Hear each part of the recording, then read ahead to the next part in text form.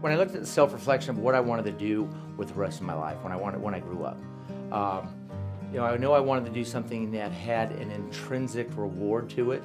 I've worked in sales and healthcare, and there's something about sitting down and working with families, meeting with people, and knowing that the decisions that you're helping somebody make is going to enrich and improve their lives.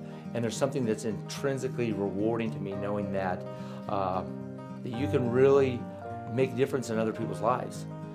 Being one of 9 kids and having parents that are seniors or in their 70s, I know that.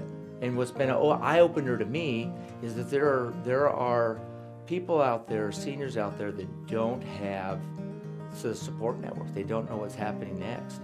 And I chose this industry because I feel like I can help people know that somebody's there for them and provide a service that they're grateful for, and that I can at nighttime go to bed knowing that I've helped somebody and I've helped a family.